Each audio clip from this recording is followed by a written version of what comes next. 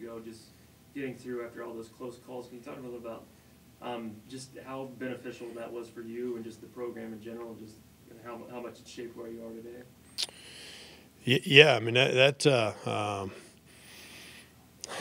you know, the shot that Ali made in the UNLV game was probably more important than the one he made against Kansas. Because if that one doesn't go in, who knows how that turns out.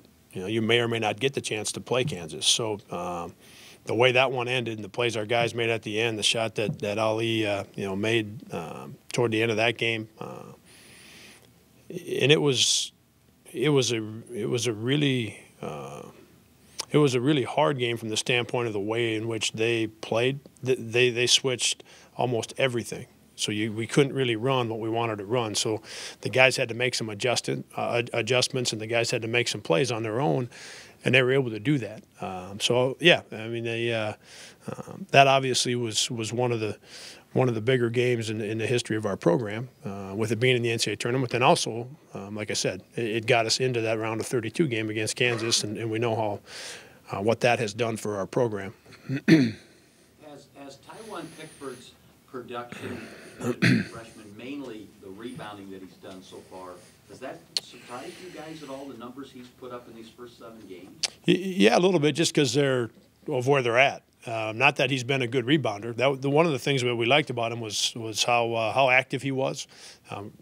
Really liked his footwork and his balance and his ability to go and get the basketball.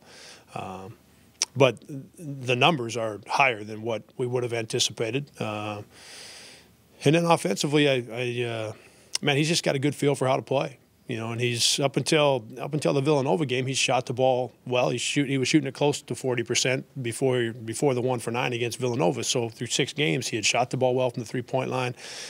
He'd scored it a little bit around the basket, and he's made some really good passes. Very simple passes, but some really good passes, dropping it off to some guys inside for easy baskets. And he's got a well-rounded game. And like I said when I started, just a quiet confidence. He's not an outwardly emotional, wear all of it on his sleeve kind of guy, but he's competitive. And I think you see that most. He doesn't take plays off when it comes to rebounding. He goes every time at both ends of the floor, and that I think tells that tells the story. That tells you how competitive a guy is. If he's going every single time and is not taking any plays off, and so he's doing great. And as I've alluded to, it's had an impact on his teammates. Obviously it's helping our team.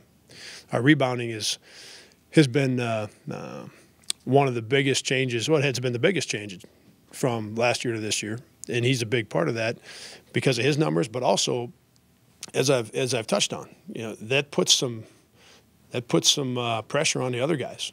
Bennett, Clint, whomever else, that puts some pressure on those guys to do their job, and the guards to block out. So he's off to a good start.